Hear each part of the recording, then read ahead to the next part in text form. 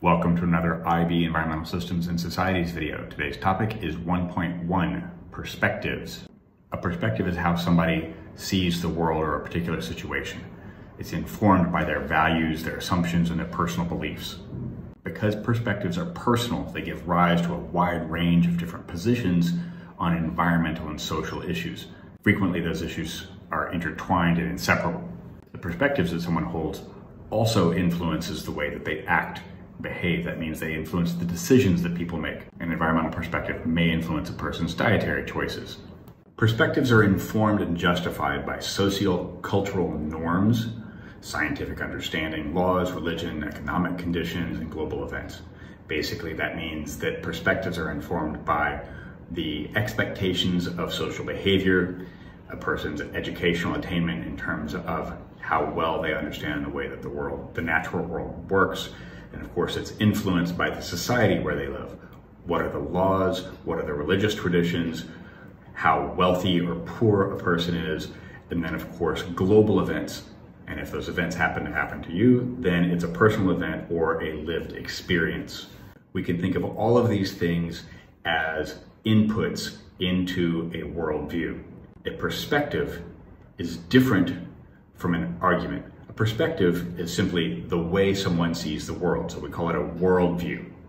An argument is a justification for that particular perspective. Right? So the argument are like the reasons for someone's worldview. Values are the things that people feel have worth and are important to guide their lives. Here on the screen, I've got a collection of different values, just one word: freedom, creativity, diversity, love, adventure. Different people will prioritize these differently. They have different value systems. One of the things that you could do in a class is take each of those words, put each one on a separate card, and then have each person put them in order from most important to least important. And then have a look at one another's cards and see how you may share some things in common and where your differences might be. Those values influence the way that we communicate and act.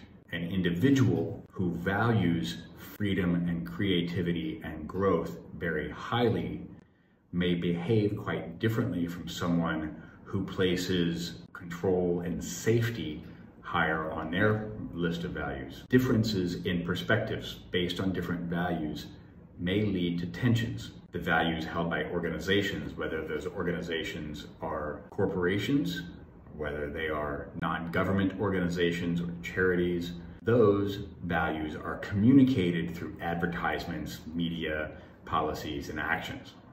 A lot of times there are tensions between the values and actions of individuals and organizations. So here on the left, people may disagree about the morality or ethics of eating meat, but also socioeconomic situations may put people in a place where even though they value something, because they are in dire straits or difficulties economically, they may be forced to make decisions or take actions that go against their value system. The different values that people and organizations have lead them to have different priorities. Here are some campaign pictures from the last United States presidential election. They're both about Donald Trump. They're both about coal, but they represent polar opposite perspectives and priorities.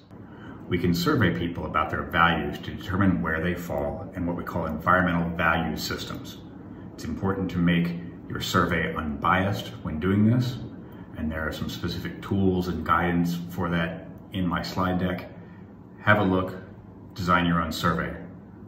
So worldviews are the lenses through which people perceive and make sense of the world around them. Right? It's how they interact with other people, it's how they interact with the environment. And those worldviews shape values, they shape cultures, and the cultures in turn also shape worldviews. They shape people's philosophy, the way that they perceive everything. Worldviews give rise to what we call environmental value systems. An environmental value system, or EVS, is a concept that you're going to encounter in every single topic within the ESS syllabus. So make sure you're comfortable with it and make sure you know it forwards and backwards. An environmental value system is a model that shows the inputs that influence people's worldviews and the outputs that result from those worldviews, outputs such as actions, decisions, that kind of thing. We classify environmental value systems into three broad categories: technocentric, anthropocentric, and ecocentric.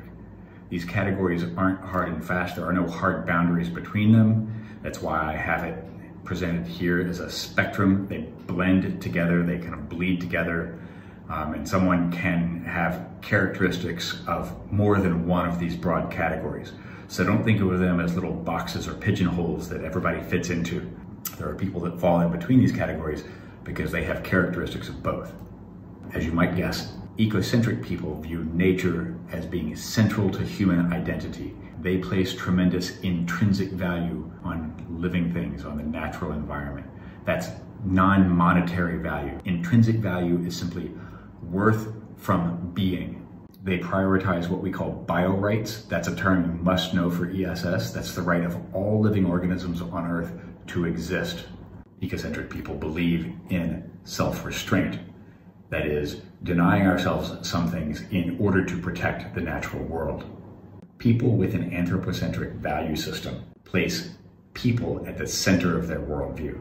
It doesn't mean that they don't care about the environment. They do, but they perceive people as having responsibility for sustainably managing the environment. And that's as part of a global system that will also include social and economic systems. Anthropocentric people generally support that management model through the use of taxes, laws, and regulations to control what's going on. They also believe strongly in building consensus. So it's not a top-down approach, and it's not every man for himself. They want people to discuss and come together and reach a consensus or agreement about how to manage the environment for sustainability. And on one end of the spectrum, we have the technocentric people. As you might guess from the name, techno focuses on technology. And so a person with a technocentric worldview has a strong faith that people will always invent some new technology or find new tools to solve any environmental problem that they encounter. Technocentric people are generally really positive about the impact that people can have on our world. They're big into scientific research. And the reason they support scientific research is so that we can better understand how natural systems work. And once we know how they work, it's easier for us to manipulate or control or change them for the benefit of humanity or to solve environmental problems. People with technocentric viewpoints also generally believe in a pro-growth agenda where the economic realm may be prioritized over the environmental realm. People's perspectives about environmental issues can change over time. People get older, they have different life experiences, they experience different global events, they learn something that they didn't previously know. So all of those inputs that go into a perspective can change over the course of a person's lifetime. We can see that on a societal scale. I've got a graph here about smoking rates. When I was a kid in the 1970s and 80s, I could walk into a store as a 12-year-old and buy a pack of cigarettes without showing any ID, and nobody batted an eye. But since that time, there have been a lot of public campaigns, both from the government and from organizations like the American Medical Association, that try to inform people just how bad for human health smoking is. And so over time, globally, in the last 40 years, smoking rates have decreased. That's an example of how a worldview can change. We have trends in human behavior, like meat consumption. Here we see that as the world has become wealthier, as people earn more money, they tend to eat more meat. That may not sound like an environmental perspective, but that's a change in the input into a worldview. In the environmental movement in the 1960s, there was lobbying for regulations in the United States to protect water and air, resulting in the creation of the Environmental Protection Agency and the passing of the Clean Water Act and the Clean Air Act.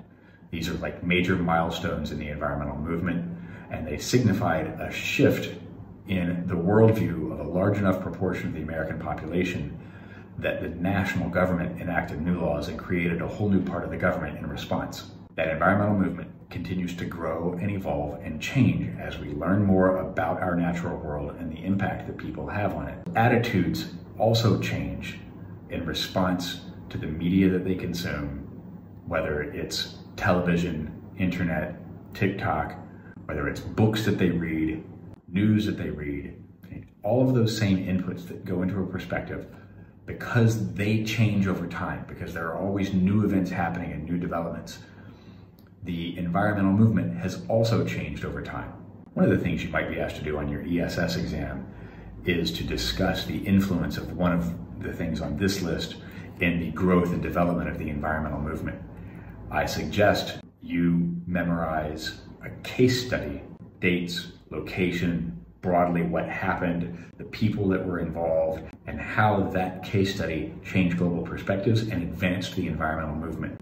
I suggest you take one person or item from each column on this list and develop a case study. You can do this as a class, and then everybody share them around, and that way you've got a whole collection of case studies and examples that you can use to support your writing on the exam. That's it for topic 1.1 perspectives. Thanks for watching.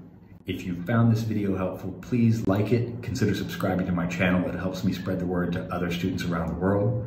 You can find resources related to this and other ESS topics on my website, mrcreamerscience.com.